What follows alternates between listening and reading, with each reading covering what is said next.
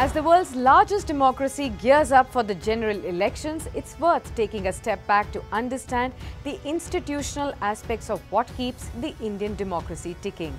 At the core of it, when Indians head to the polls, they will be electing members of the 17th Lok Sabha or the lower house. The Lok Sabha, which is the House of the People, contains 545 seats, and the general elections will send politicians from all across India to fill 543 of those seats. The remaining 2 representatives will be appointed by the President of India. In the Indian system, the Prime Minister is the head of the government and is appointed by the Lok Sabha rather than elected directly by voters. The party holding a majority in the Lok Sabha elects its leader as the Prime Minister.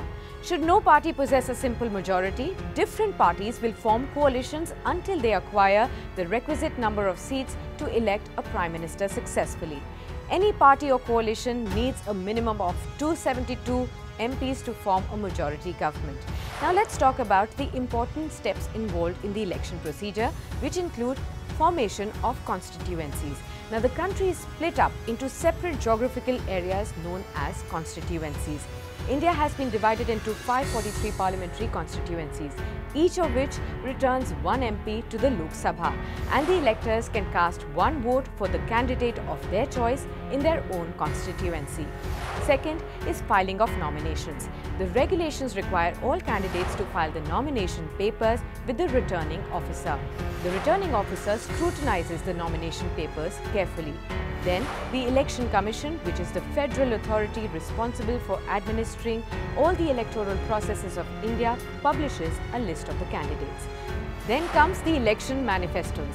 A manifesto is a formal statement of the objectives, policy and aim of an individual, group, political party or the government.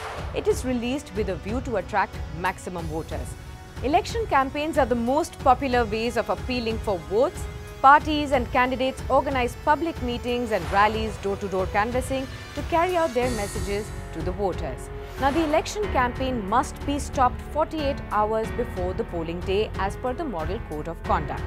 Now, presiding officer supervises the whole of the polling process and ensures that all persons working under him adhere to the electoral norms and practices.